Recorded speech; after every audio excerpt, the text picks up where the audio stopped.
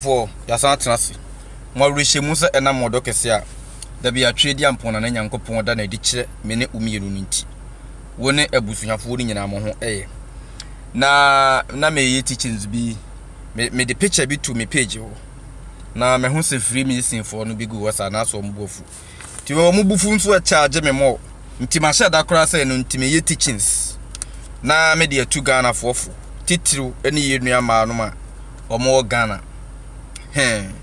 Ghana ni sa wo Ghana sa wakwantu mu ma waso emeha biewani na wonso ema wadwene mu na ho Freemason for no boafu nti mashada se me de no nko ayi full teachings ansa na baabi amekọ no so mato so abusuafo eboni yenua baabi ewui na wo no ededa no na o ma hye na tade ati aye question bi ametwero to me page ho ne omo deda no no ma hye na tade ba eboni nso ye nyina yenim se o pe naked ota eboni ho adagya no wabo naked ya obo ne ho adagya kra na wodagi ne din. By the way enafutuo no nso ebi koma Rashida no ma omo nso bobo naked se obo naked de agi ne din no ebi koma o enti afia shows na ega no nyina aka ho what you say eboni ewu ye no ye kwakosie eboni de na ono ma hye na tade.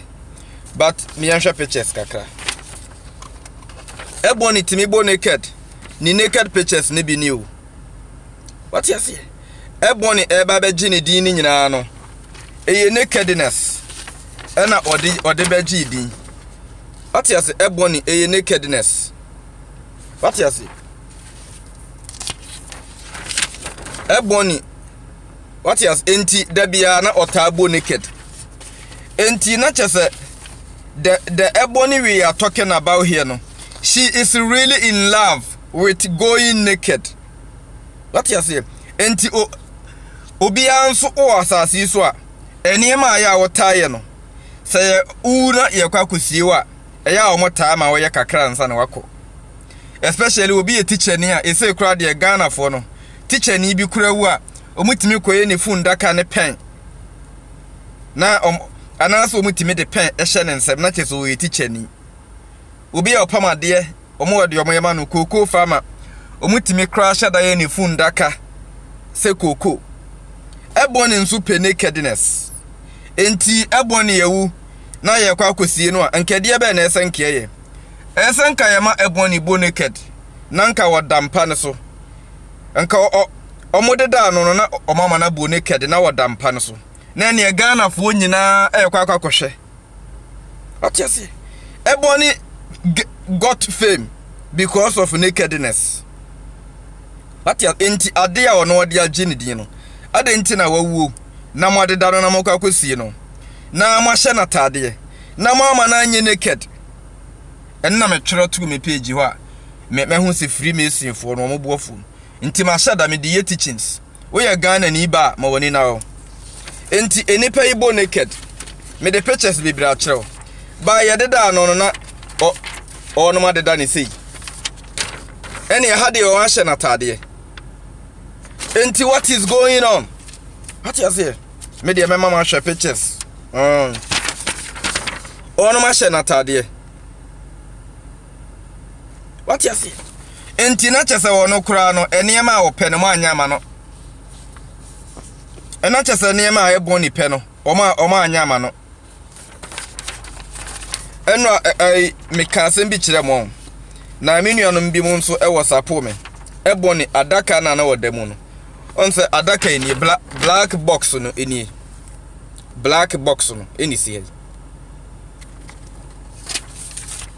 what you say na me kire mo symbol bi se eda na Ebony omudi sie no aba EB0NY ena adaka no de intro mu twu so adaka no Genesis chapter 1 verse 2 to 3 1 plus 2 plus 3 ebe 6 9 is even the same as 6 eda na omode na ayi ni kwhye ye ni koye 9 is even the same as 6 ena eda adaka no mu twu so ye no so kra besi number 6 enti ombenya symbol bi se number symbol o mu benya no eye yen symbol there cannot be light without darkness. What you say? There cannot be good without evil. But without, in between the yin symbol no S. In between the yin symbol no S shape. Say that here. Inti onse ebony na nso mo deda no mo hye white. Ena na daka na black. What you say? Ena eda na mo de be da ebony no. EB C9. What you say? 24th March no EB9. Ena na daka no nso color no EB6. What you say? Inti na chese ya baba benya yen symbol. But in between ahanam no alphabet S ena wo hoyi. It's also the same as number 2, number 5. Ni nyina the same shape. But S represents serpent. Inti me na menntasa na ma we say ombeye. Ti me di ka kire mo long time. The meaning of serpent. Serpent ye Jesus. Inti eno nipa bebrebe na WhatsApp me asema wo ken na ye no kru. Omo share that Sunday me pictures ene day. After the teachings ya me de Sunday mo nra no. Omo share that Sunday me pictures about ebony coffin no. Inti sa symbol SW S ne won finfin ha no ejina honom ema Jesus. Inti Bible no Jesus ye wo. Jesus no kra kan asasi bia onom pagya wo bi ewo Moses pagya wo no. Saa ne ye bema no so na chese wo no Jesus wo ye wo. Wo san ka che ne suafo no kra se onom ma wo no mani na hote sa aboa wo. Tina me ye obi nim teachings ne me ka kire se enu nti na obi nim nso ka so no nso beda ne Jesus. Obi nim se ne papa ye Jesus into obi nim so ka se ono nso beda ne wo na waka obi. What you say? Enti Jesus ye wo. Jesus na ne deep down we 33-degree Freemason. A represent serpent wo. Enti enam se ebony ritual no enipa o mode ma no eba be 33-degree a obenya title Jesus enti no. Ebony adaka ye wa he obi na descend me. Na adaka no na omo de sa symbol na to so S ne eni ena edadaka no so ayese wo serpent. What you say? S no intentionally omo de S no ato ebony adaka no so. What you say? Me kire wo na me kwa na me hu adaka no mpo bad na me kire ma kire. Me nua no bebe no mo say eh bi enso ye hu symbol we say adaka no so ena me say oyiwa sa me ni Ghana ho me ni Accra ho. What you say? Me ni Ghana ho me ni Accra ho ba omo Accra na omu hu adaka no omo de symbol no Sunday me say omo kra nso hu say anope omo de ebi mu de abegugu internet say sa symbol na adaka no so na me ka ho asem na enie enti say na tie in between no serpent alphabet S ejina ho sa me Jesus is the serpent wo. What you say? Inti abusuafo mo nhye sa na ma nso yemra ebony case nso ebony nakedness mu ena ebony ebeye fame ewo Ghana ebony ewu enti ade na ese mo yema no wodada kan so ese mo woro ne ho nyina na Ghana mna ntie kohwe fi se omo nso hwe omo last. What you say? Many abre na meka so nya se medi agro many abre ebony abo naked ena odi abeye fame ena odi agine din wo Ghana ena wawuo ne yadeda no enti ese mo sa bony naked na mo yi ne ho na Ghana fo mra ntie nyina kohwe omo hwe bie na ene yededa TV so fi se wono obo naked bia na mo de begu TV so menyehwe fi se mo di control mra ntie adwene ene emaba wa no nso mo kire wonom se omo nso enye eja wonom ho enti ebony ewu a eye koko esa muboni naked to bed ne so na nkemrantie ni nyina akwa bi ati enti wo yo ba to hofu ma wani ena ho ati ase ma wani Rashida nso tieye na ma wani na ho uktimi bo naked na nwansana be si wase na watwa be to internet ne yata musika kakra ma ho ati ase edidida na ye enye didi preko ena wo yo ba nso atie mi ye menua ma no ma wola yiso wani mo nyam hye oba wani mo nyam hye engina wo nakedness im.